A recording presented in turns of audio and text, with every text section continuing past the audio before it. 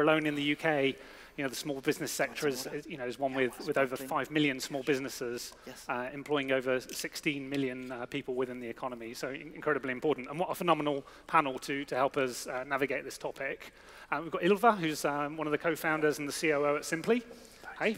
Hello. Hello. And we got Eric, who's co-founder, one of the board directors now at Bankable, having recently handed over the reins of the CEO role. So welcome. Thank you. We've got Christoph, who's the CEO and founder of iwoca. Hey, Christoph. And Alexander, who's the UK managing director of Funding Circle. Welcome. Thanks. So let me start with you, Ylva, if that's okay. I'd love to hear a bit more about the distribution model you guys are using at Simply, because I know that's very important to how you are kind of growing in the market. No, definitely, and thank you for that. I think this topic is about the funding, the gap in providing funding to SMEs, and that's very much been our starting point. Not so much in how we distribute our products, but more how SMEs get the funding they need. So starting very much with the customer. Simply, we launched Simply 7 years ago, and we have kind of a split personality. So we are both a lender and a FinTech. And I'll explain a little bit more what I mean with that. So we set out to build a digital toolbox for SME lending. So that is all the different components that you need to do a successful distribution of funds to SMEs in the UK. And that's really important because it has to be tailored to the moment of interaction with that customer. We talk conveniently about SMEs as a nice acronym, but we're talking about such a variety of customers in that. So all customers' needs and profiles are very, very different. So recognizing that from start and having the ability to tailor to that moment and to that individual is really important. The toolbox that we have built, we have deployed it for our own lending. So as a lender, we use it in maybe 6 or 7 different ways, depending on how you look at it. We have built one version of it that is available to a company, an SME who wants to walk into a truck dealership and then drive away from there in a new truck on finance. So it's deployed in that way. We've built it in a way that our direct sales force, our sales reps, can go out, meet with the customer, have a cup of tea, talk about their business and their needs and requirements, and then tailor a financing package then and there at the kitchen table, quite often with the customers, and work it all out on an iPad. We've also set it up in a way where we give it to our brokers who want a personalized service to their customers, or to our introducers who want it white labeled for their end users. So many, many different ways. But to me, when we're talking about this funding gap, it's vast, because there are a lot of businesses out there that want to grow and that should be empowered to grow with the availability of finance that maybe not are able to access it today.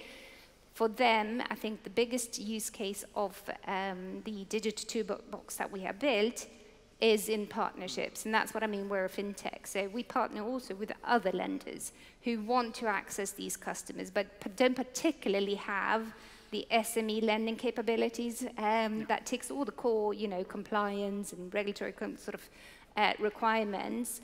And also, maybe not does it maybe can't do it in a way that's tailored to that customer interaction. So the ability to really create the customer experience that allows the SME to get finance, but also that makes it less burdensome. Fantastic. So it's the combination of all those distribution models that we are trying to sort of put out there to really bridge that gap. And you're obviously embedding real value in those distribution channels, which is phenomenal. Well, yes. I mean, and it is again that tailoring, that sort of making sure that it's bespoke to the interaction that we talk about. Fantastic. And Eric, I mean, really through the acquisition of Arex, I think you've sort of supercharged your footprint into the SME lending kind of sector. And I know you're very focused on banks as potential partners and particularly in the distribution space for your products. Can you talk a bit more about that, and why do you see those banks as an interesting channel? Well, so we're not a lender to start with. So we are, in fact, with Arex, we believe that we could merge banking as a service with credit. Yep. If you look at the universe today, there's all the new, all the first generation FinTech, they're all on prepaid and debit. So I think there's an opportunity to transform part of it on credit. And with banks, I think what we do is we take commercial paper, we take VAT and whatever we can access to carve or to produce, in fact, a product for investors. So today the investors we work with are not necessarily banks, so we're talking to banks now, but they're more hedge fund or people who are after performance on the short term. So the only thing we work with is working capital less than 60 days. So payable, receivables.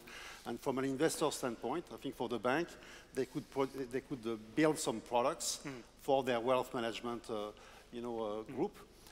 So I think there's many angles to that, but I think the key thing is to be able to have a view on a group of SMEs. We don't do things one by one, otherwise we'll be working day and night. So I think we try to, in fact, regroup SMEs, get a profile, and then we sell a performance to the investor. And for the bank, I think it's all about technology. It's very difficult, I mean, to do a short-term lending. You need, you need data or technology that are not necessarily available at banks. So, and they leave a lot on the table. So that what we want to tell them is, you should grab more, not outsource that, keep it for you, and then we can do something with this product either on the wealth management or with the transaction bank. Super interesting, thank you. And Christoph, I mean, we were talking a bit earlier about the BBB data and the sort of annual report there. We saw in the latest one, the 2023 data, alternative lenders actually surpassed the high street banks in volumes, which certainly surprised me. Someone who's been in the sector now, longer than IFGS has been around, longer than 10 years. What else could you tell us a bit about the sector and how it's grown in that time, how it's evolving? Yeah, I was just thinking about reading. It's the IFGS 10th edition. I've been probably at every single one, which really makes me feel a bit like a dinosaur. So big congratulations to Janine and the entire team for keeping it going and making it a bit better every year. So 10 years ago, we were nowhere relative to where we are today as an industry. And I remember having sat at panels, maybe even at this conference, where someone from a larger bank said, all of this FinTech stuff is not going to work anyway. They've got all of this funding these last 5 years, but they haven't really made any dent. And I think now, a few years later, you can really see how big the dent is that we, as an entire FinTech industry, have achieved, regardless of which area of finance that concerns, and clearly also in financing to SMEs that and we are here all on this panel focused on. We have now more than 50% market share of SME financing and really filled the void that the banks have left over the last decade and, arguably the decades before, which is why we all started to see an opportunity and solve that challenge to help small businesses. And a big change you can see in some of the data that the British Business Bank is publishing is also visible.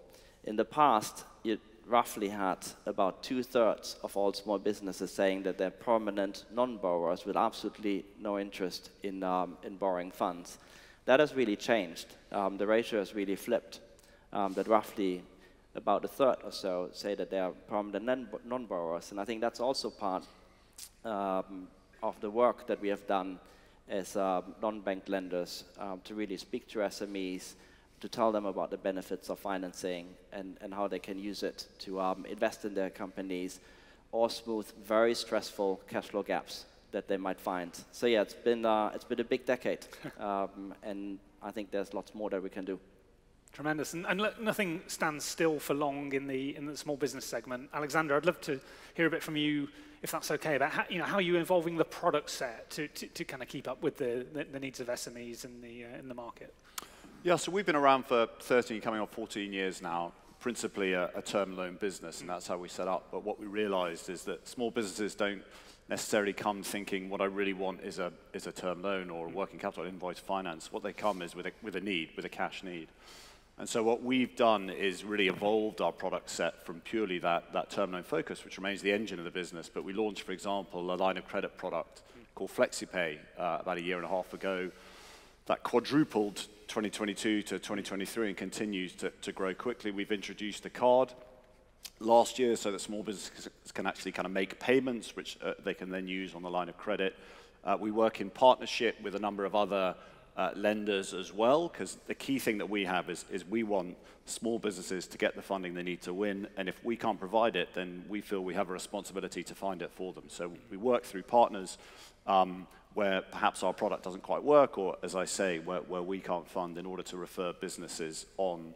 So it's all about kind of making, and this is where I think FinTech has a particular edge, using technology, using data, using the relationships that we build with small businesses and with customers in order to kind of find that solution and in order to work with each other to make sure we find the solution that works, and we continue evolving our product set, we continue growing to meet those needs. Yeah, I mean, the sector is often, very, very collaborative, and I think it's one of its great strengths.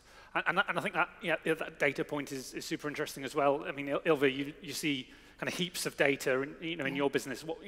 Where are the latest kind of dials on the dashboard pointing, and what is that data telling you about the state of the market at the moment?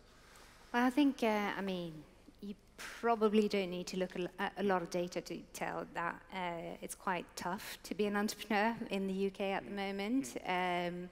There's all the concerns that have been building over the last couple of years with cost of living and interest rates and all of that.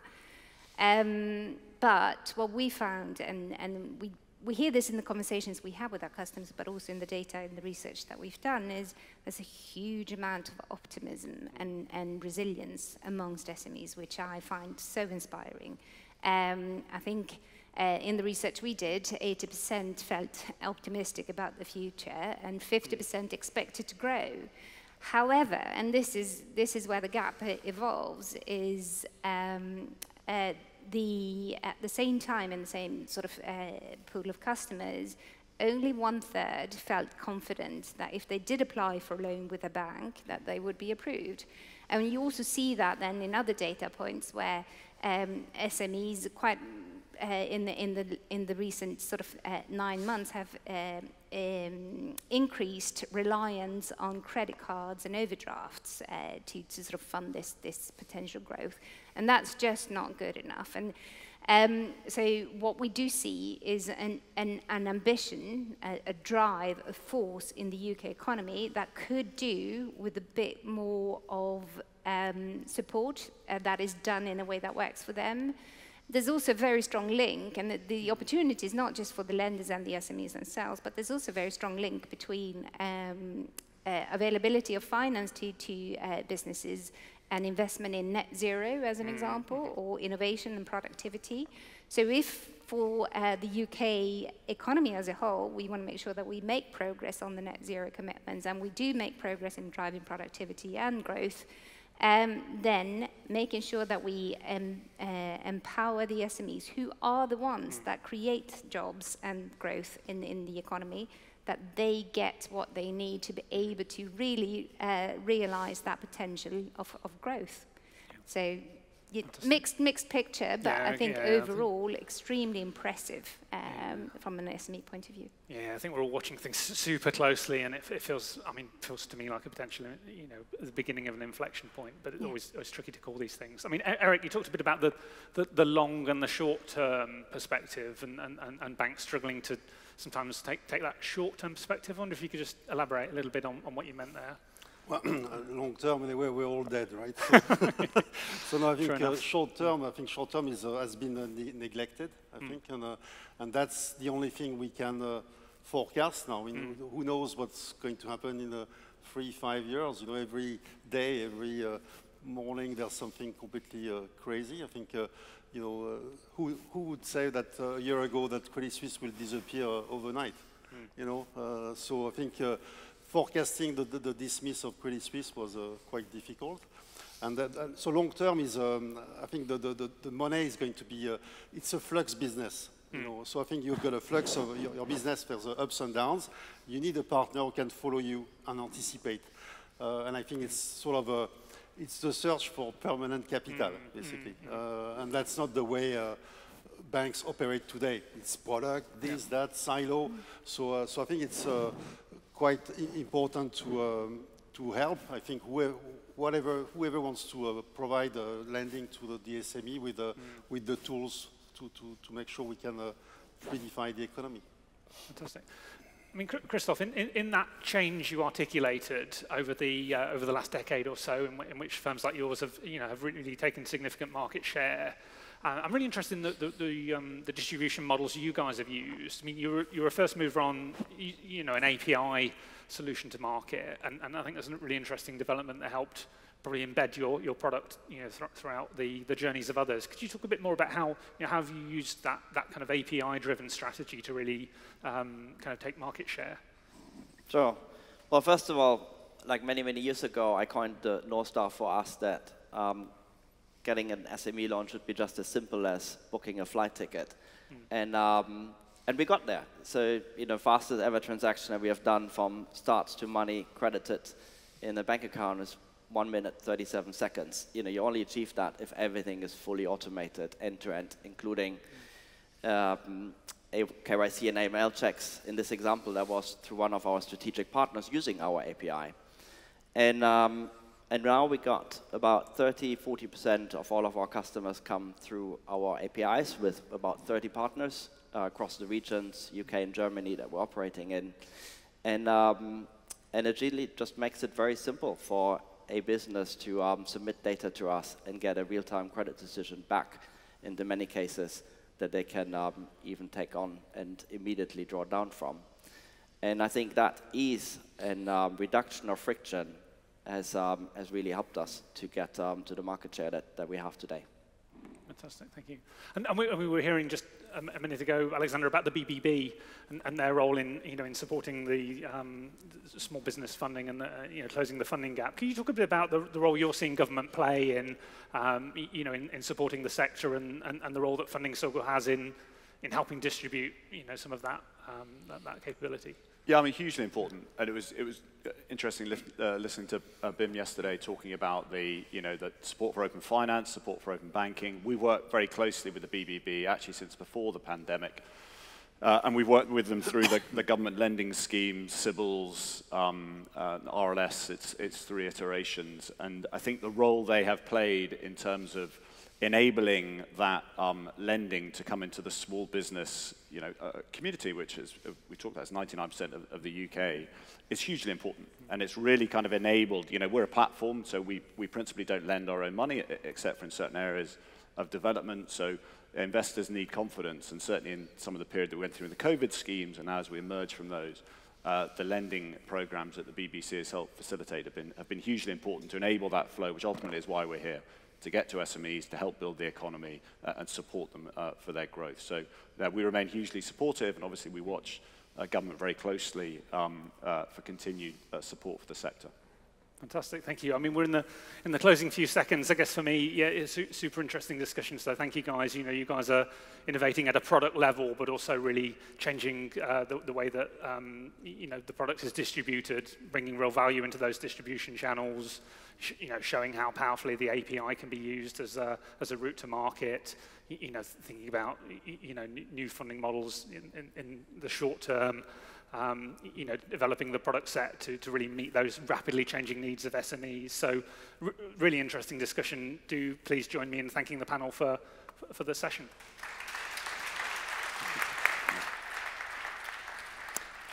Thank you all so much. Well, that's